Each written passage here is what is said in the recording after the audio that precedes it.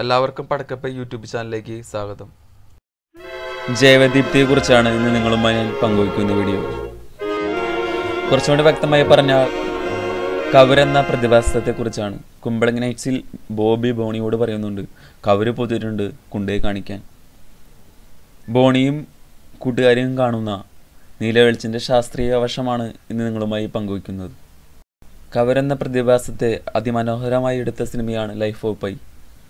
ജലത്തിൽ കാണുന്ന ഏകകോശധാരികളായ സക്സി പ്ലങ്ക്ടൺ എന്ന വിഭാഗത്തിൽ വരുന്ന നോട്ടലുക്കസിൻ്റെ ലെൻസ് എന്ന ഇനം ജീവികളുടെ ജൈവദീപ്തിയാണ് കവര്. ഇവയുടെ കോശത്തിൽ അനേകായിരം ചെറു പോർട്ടങ്ങൾ പോലെ കാണുന്ന സെന്റിലെൻസ് എന്ന കോശാംഗങ്ങളാണ് ഈ ജൈവദീപ്തിയുടെ പുറകിൽ.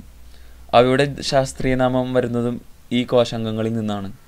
സസ്യങ്ങളിൽ സൂര്യപ്രകാശത്തെ ഉപയോഗിച്ചുള്ള ആഹാര നിർമ്മാണ പ്രവർത്തനമായ പ്രകാശ സംശ്ലേഷണത്തിന് ആവശ്യമായ ഒരു രാസപദാർത്ഥമാണ് കോറിഫിലിൻ എന്നറിയാമല്ലോ.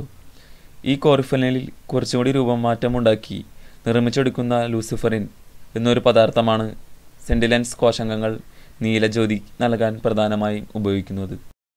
മിന്നാമിന്നുകളിൽ നിന്നെല്ലാം വ്യത്യസ്തമായി കവരുകൾ ജൈവദീപ്തി ചൊരിയുന്നത് ഏതെങ്കിലും വിധത്തിൽ ഇളക്കം നേരിടുമ്പോഴാണ്.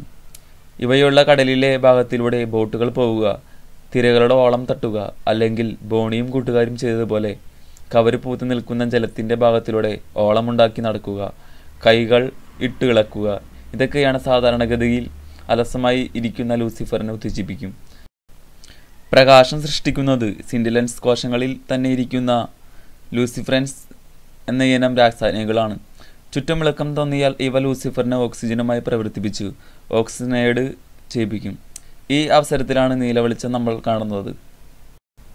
കേവലം ഒരു സെക്കൻഡിൻ്റെ 1/10 ദൈർഘ്യം മാത്രം നിലനിൽക്കുന്ന നീല ഫ്ലഷിംഗ് ലക്ഷക്കണക്കിന് നെറ്റുലുക്ക സെന്റിലെൻസുകളിൽ നിന്നും ഒരേ സമയം വരുമ്പോഴാണ് ജൈവദീപ്തിയായി നമ്മൾ കാണുന്നത്.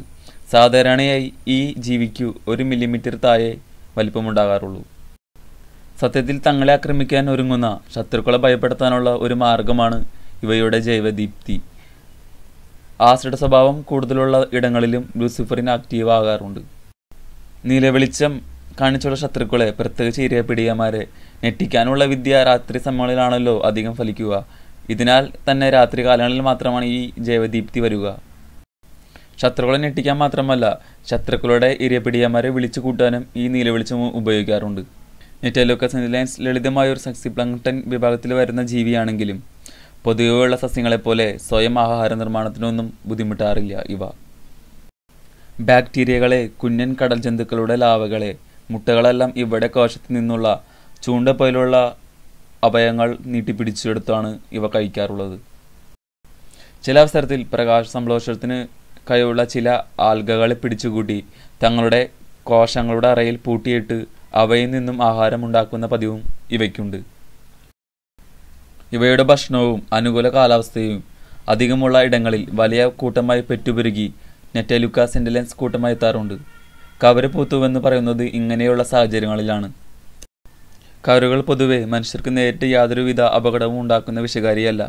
പക്ഷേ വളരെയധികമായി ഒരു പ്രദേശത്ത് കൂടുതൽ കാലം കവര് പൂത്തു നിൽക്കുന്നുവെങ്കിൽ ഇവയുടെ ജൈവപ്രക്രിയയുടെ ഭാഗമായി വരുന്ന അമോണിയ വേസ്റ്റുകൾ ചുറ്റുമുള്ള ജലജീവികൾക്ക് ചിലപ്പോൾ പ്രയാസമുണ്ടാക്കുന്നതാണ്. മനുഷ്യർക്കെന്നും കൗതുകമാർന്ന പ്രതിഭാസമാണ് കവര് പൂത്തു നിൽക്കുന്നത്. കവറിനെ കുറിച്ചുള്ള ഈ വീഡിയോ നിങ്ങൾക്ക് ഇഷ്ടപ്പെട്ടെങ്കിൽ ഈ ചാനൽ സബ്സ്ക്രൈബ് ചെയ്യുക, കമൻറ്റ് ചെയ്യുക, മറ്റുള്ളവർക്ക് ഷെയർ ചെയ്യുക.